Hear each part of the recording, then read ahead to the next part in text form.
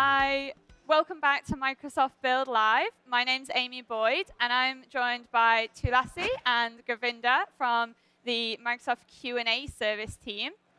In this segment, we're going to be talking about how to create truly conversational bots using the QnA Maker Cognitive Service. So thanks very much for coming, guys, and welcome. Can you do a quick introduction about what it is you do at Microsoft? Sure. Hi, everyone. I'm Tulsi. Hi, Amy. I'm the product manager of QnA Maker, which is the conversational cognitive service in the language space. And hi, I'm Gurvinder Singh. I am a developer in QnA Maker. Nice one. Well, thank you very much. Thanks for coming. Tulasi, can you level set us all a little bit and tell us a bit about QnA Maker? Sure. So QnA Maker is, actually, we just had a session about this just a little while ago.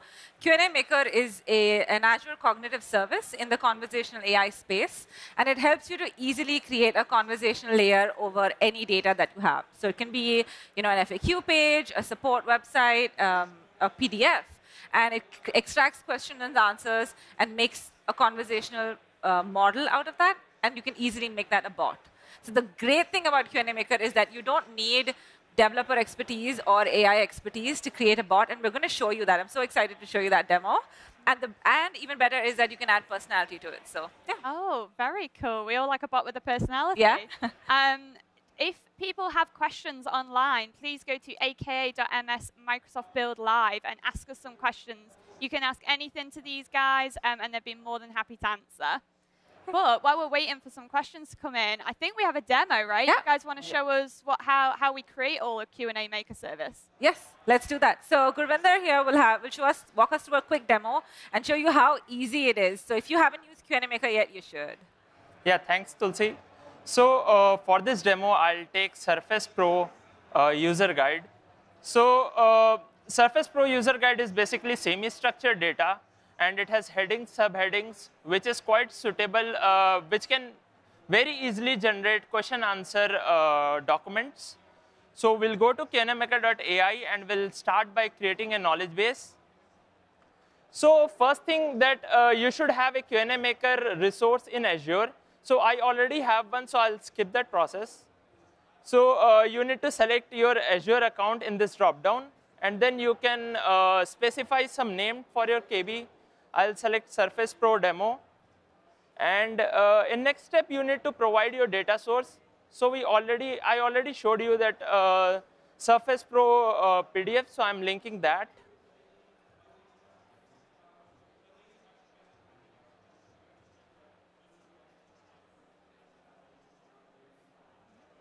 And the cool thing about QnA Maker is you can add personality to it. So I'm adding friendly personality, and then I'll say create. So in background, it extracts data from the source, and it puts those data into the index. So create usually takes a couple of minutes. So I already created a KB for you. So you can see that in this KB, there are 171 QnA pairs which are extracted. And in this view, you can modify, you can add, you can delete QnA pairs. QnA Maker also allows you to test your KB before publishing into the prod environment. So let's go ahead and test it out. So I'll ask hi. So the bot replied, and I'll ask how to set up Surface Pro. So bot replied with the answer that how can I set up Surface Pro. So I'll say I can chat with the bot. I'll reply, you are awesome. So since it was a friendly personality, the bot replied with a friendly behavior. So now I am quite confident that my KB looks good. So I'll go ahead and publish it. So I'll close the test pane, and I'll go to the Publish tab, and I'll publish the KB. So now my KB is published in prod environment. Now we recently introduced a new feature where you can just create, where you can just connect your bot, where you can just deploy it to Azure Bot Service. So I'll click on Create Bot. So it will redirect me to a portal Azure where all in the pane all my data will be pre-filled so that I can deploy a bot easily. So it usually takes a minute. Yeah. So you can see all the data is pre-filled. My QnA Maker account is linked. So I don't need to add anything. I'll just hit create. So I've already created a demo bot for you. So we'll go try out in the web chat.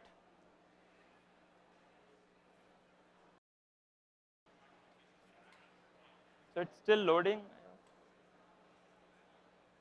So is this similar to the Yeah. test you were doing in the sort of like, oh, is it a friendly personality? Yeah. Is it that? And then that's just So basically. I'll try out similar queries here. Hi. And except that this is actually published to a bot. Right. So rather than it being in the QnA Maker UI, this one is actually live. Yeah, this one is in the actual a bot where you can publish it. So yeah, let's try that out. Yeah. How can I set up?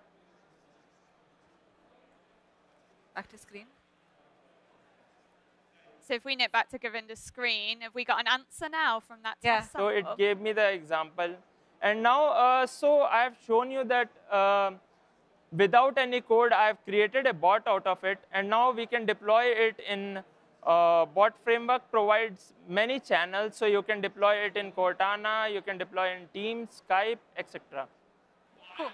Nice. And so you can see that, to do all of this, he didn't have to write a single piece of code. He Yes. wrote a single line, right? And you can take it directly all the way to Teams, to Google even now with the new channels. Yeah. And that's the magic of QnA Maker with bot framework and bot service. So. Nice. So what we saw there was we went to QnAMaker.ai. Yeah. We created a bot. We uploaded quite a complex PDF. It wasn't a very simple PDF, right? It had headings and formatting and pictures. We then went on to publish that. So we have an API endpoint because do you have to have the bot? Like, is that? No, you don't have to. You can use the API endpoint in any application. Yeah. Right. So like any other cognitive service, it's a simple call REST request. Nice. And then we were able to actually test that within the Azure portal. Yes. Is that right? Nice. So that's a full end-to-end. Yes. And we haven't opened, I mean, we'd Yeah. love to open Visual Studio Code, right? But we didn't have to. Didn't have to. So that was a win. Very nice, very nice. And so it's a nice bot, right? And we ask it a question and we get something back. What if I wanted a bit more complexity? What if I wanted to have a bit more back and forth conversation? Can I guide a user? Can I? Yeah. Actually, this is a great question because we just announced a brand new feature at Build today, and we just had a session that announced this, where you can create multi-turn guided conversational flows using QnA Maker. In fact, I think the document that Gurvinder already did has that. So maybe we can see that first. Yeah, I'll show you one scenario in the document. So in this view, you can see that in accounts and signing section, we have multiple queries which you can ask. Maybe use sign in screen, Windows hello to sign in, or sign out. So in the heading, you can have different subheadings which can be treated as a different context. So I'll try that out in QnA Maker. So already with the data that we have already, have, I'll show you that in the first column, there is a context tree. So you can see that accounts, the parent is accounts and sign in, and they have 3 children. And similarly, in answer column, you can see the answers and the prompt, which are the follow-up questions which you can ask. So let's try in test pane. Enable multi-turn. And you need to make sure you enable multi-turn. Guru.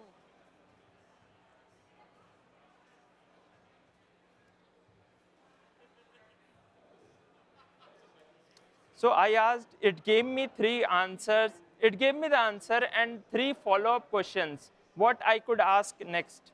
So let's say if I want to use sign-in screen. So I asked and it answered me.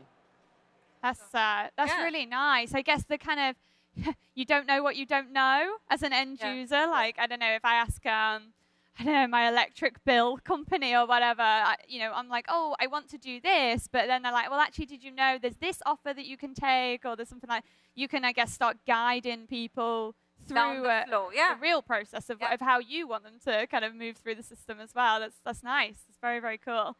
What is this called if we wanted to search for that kind of thing?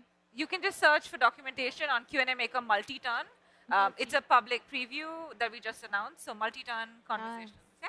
Very good. Yeah. And you had a session earlier today. Was that on that content? It was. It included this as well as language, but yeah. Very nice. So if people want to go and kind of figure out a little bit more, go a little bit deeper, they're going to be able to catch up with that online later. Very nice. Okay. So if you do have any questions, please, as I said, feel free to go to aka.ms/MicrosoftBuildLive. Do ask your questions to the QnA Maker team. They've been working very hard on these demos and would love to answer some of them. So we were chatting, obviously, just before this, and I said, I often say to anyone who's building like machine learning algorithms, I'm like, oh, they're not, you don't just build it and then it just sits there. Like it's like a living thing. You kind of have to look after it and update it over time. And we always want it to get more intelligent. Can we do that with QnA Maker? Can we provide it more information and can it help us do that? And this is a great point. Right? With every machine learning model, like you said, as well as a bot, you want it to keep learning with time. And that feature we call in QnA Maker, as well as in other cognitive services like language understanding, we call it active learning. We released this a couple of months ago. We have some improvements. But basically, we allow, based on how users are chatting with the bot itself, we will give feedback. And then you, as a developer, can choose whether or not to add new suggestions and improve your model. So you're still completely in control, but QnA Maker will make suggestions for you because it knows what users are asking. So let's actually try that. I think we have that in this. We have another demo. Nice. I mean, it brings it to life, right?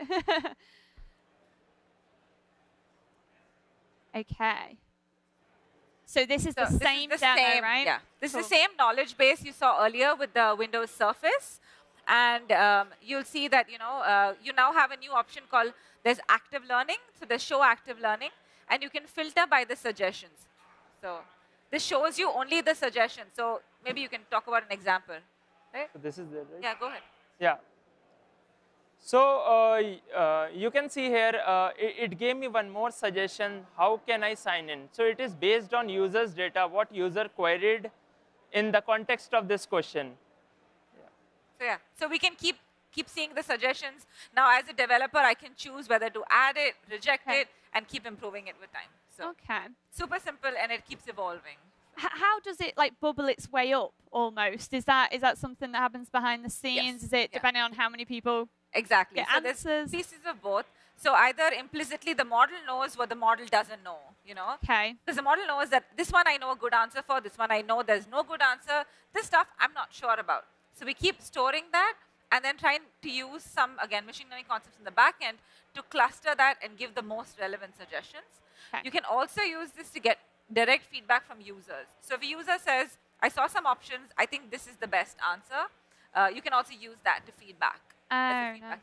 Yeah, no, so I was going to say, because obviously we sort of have to tell it normally. It's like, exactly. Oh, yeah, no, that is the right thing. That's fine. Bit of both, yeah. Okay, cool. And how about maintenance of the system? Is there ways that we can, I guess that becomes as part of the active learning, does it? In the sense that, if there's lots of duplicates or if there's it's not quite answering the question how I would if I was a human, can we provide that in that knowledge base, is it? So along with active learning, when we are providing suggestions, we also regularly do cleanup so that we're not just showing the same number of suggestions all the time. So it is being maintained at all times. Nice. And since you want to talk, we can even talk a little bit about personality, because I think the interesting thing is we have a session on Wednesday talking about personality stuff. Right. At 11. And so in this case, you saw personality coming through with chit-chat, right? So we showed an example where he said, the friendly persona. So we have 3 right now that are in public, but we just announced 2 more. You'll see it starting tomorrow. So we have professional, friendly, witty, and the new ones are caring and enthusiastic, which is, sounds so caring. And I mean, enthusiastic sounds good. So you can choose the one that's most suited for your bot based on the scenario. Like if you're, if you're in a hospital or a caring type of situation, you might choose the caring one. Right. The caregiver kind of bot. If you're just a fun bot, you might want something friendly or witty even. Yeah. The witty bot is always fun. Very nice. And so have you seen different companies kind of using these different personalities? I'm assuming depending on the brand, exactly. Right? Like, you give off a bit of a flavor, don't you, by your brand and stuff. And that was part of that setup scenario. Exactly. Is that right? So it's super easy. All you need to do is just select it, and it comes automatically for you. So, yeah. Very, very nice. I see. And there's some questions. Do you wanna? Oh yeah. Oh, great stuff. We have some questions. Thank you. Thanks for sending in some questions. We have Naveen. So, can you add multiple docs to the knowledge base, and will it search across different docs? I was literally about to ask a similar thing about document types as well. So yeah, multiple docs, searching across all these docs. Can you do that? So yeah, we can add as many docs as you want. We have like a very large limit. We can add PDFs, doc files, Excels. Yeah. And it's the bot and the knowledge base. So the ranking model will search across all of those and find the best possible answer. It does it automatically for you, so you don't have to worry about separating them separately. But yeah. Very nice question. Yeah. And we have one more question on there as well. Can the bot be, once it's deployed, can it be deployed into native apps, mobile apps, web apps, or does it have to always use the API? I guess is the API the basis, and then use those packages in all of those different apps? Right. So we have the API. We also have an SDK available. Oh, nice. Yeah. So we do have the SDK available in most primary languages, and those we keep improving with time. The API is always the latest and greatest, but we also have SDKs. We have our just the QnA Maker SDK as well as the Bot Framework SDK, which is a more tightly coupled version of what's available with the Bot Framework itself. Oh, nice. So that's kind of like integrated into it, is it? Yeah. Very, very good. And one more, because I think we have about 30 seconds left. What have we got there? From Ronald, are there any automated testing methods? So is there any way we can test what the bot says? That's a good point. So today, we're thinking about introducing something like batch testing. Today, you actually do manual testing only. And then you have app insights. So application insights is the way you can check what people say in the logs. And then you can see what the bot's responding to that. So that would be the easiest way to do that today. Okay. Well, I think we're up on time. So thank you very much for joining us, Tassi and Govinda. And I hope you had a great rest of build. Thanks, Amy. Thanks very much, everyone. This has been QnA Maker on Microsoft Build Live.